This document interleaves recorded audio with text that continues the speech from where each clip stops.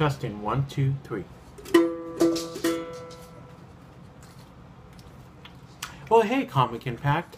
Welcome to me this week. I was gonna rock out to the ukulele. Never had a lesson. Honestly, never had. Never planned to. I can do this by myself. Let's talk about some comics, shall we? September 10th, 2014. Soon Sebastian's birthday and Sheldon's birthday. So here we go for them. No, not gonna work.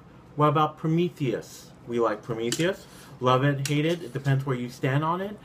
We got Prometheus Fire and Stone 1 of 4 from Dark Horse Comics. That's gonna happen this week. I'm excited. I love Alien. I love Prometheus. So we'll see how this all ties in with Alien versus Predator later in the year. Also, we got Judge Anderson, number 2 from IDW.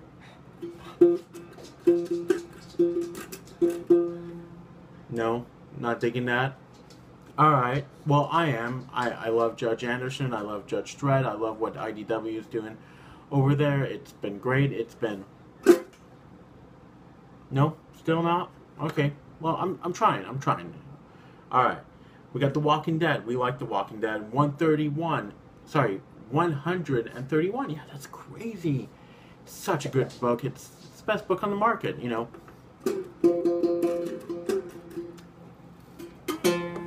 No? Not gonna pull some Jimi Hendrix with the ukulele? Matches my shirt. What can I say? Yeah, so we don't know what's going on with Megan, with Rick. It's total mayhem. It's The Walking Dead. It's Robert Kirkman. It's comics at its best. And finally, The Winter Soldier came out on Blu-ray on Tuesday. And you're probably watching this on Wednesday or Thursday or whatever. But we can rock out to The Winter Soldier, right? No? Alright, I'll give you one more thing that isn't as bad as my ukulele playing. The Death of Wolverine number 2 comes out this week. Number 1 came out last week. Go listen to the podcasts. Like us on Facebook. Follow us on Twitter. You know the routine.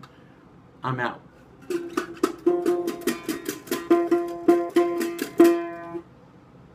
Never had a lesson. Remember that.